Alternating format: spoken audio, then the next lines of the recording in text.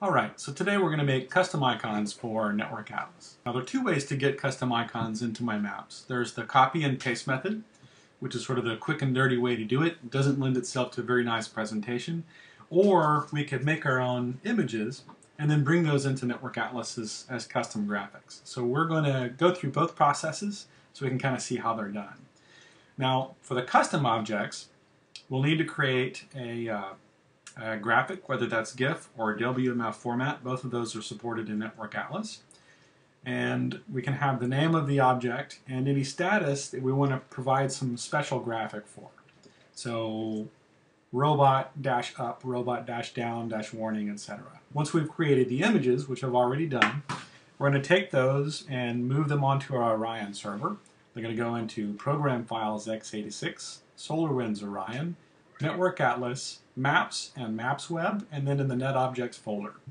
One of the nice things about doing it this way is with the copy and paste method, it throws everything that we paste into Network Atlas into one basic directory. If we're doing it this way, it allows us to create some sort of organization with the way we're implementing these custom graphics into the system. So let's go take a peek and see what I have on the Orion server. So I originally was hoping that we could use animated GIFs, but unfortunately what I found out is they don't translate into Network Atlas very well. We're not able to see them through the web console. So there's the robot image. Let's just do the copy and paste method first. So let's grab this image. So we found it off the web through a Google or Bing search. Let's bring this into Network Atlas and let's just paste that image here. So we'll call it Robbie1. So there's the image that I made through Network Atlas. We can also open it in Paint, which I think gives it a little bit different appearance. Let's just make this one Robbie2.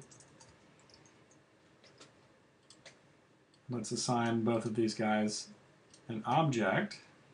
Just pick one of my lab nodes, and we'll do the same for him. And so there are my copy-paste graphics. It's fine if we have a wider black background, but if we really want to present the background so that it looks nice, we're going to have to go the custom route. So let's go ahead and save that and get it out of the way. So the first thing we need to do is go ahead and get into the directory where we have our maps and Maps Web. I'm going to create a new folder, and we'll just call this one Robots. That's where my robot icons are going to go. So then we're going to go back and take the images that I made. We'll copy them into my new directory. So there they go. And now let me grab my robots directory from Maps and let's move it into Maps Web. Okay. So now when we go back into Network Atlas, let's grab a new object and let's just change the properties on that. So let's modify the appearance. We're going to go to Graphics and let's select my new graphic. So there's my new directory that we just created with robots. We'll select the robot icon and there we go. So you can choose your status indicator to your preference, although when we do these ourselves, tricolor is nice. So I've built in a warning and a down symbol for the object itself. I didn't provide an unknown, unmanaged, or external, but there are some default status indicators for that for those objects here. So now if I click OK, there is my very nice looking robot object.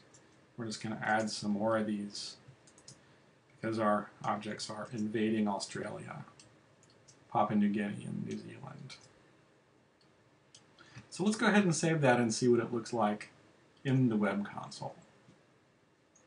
So going back to my web console page, let's just refresh this guy to get an updated image. And there we go. So the custom objects look really nice and clean. They don't interfere with the background. They look much better than the copy-paste method. It's a little bit more labor intensive, but it does definitely provide much better presentation.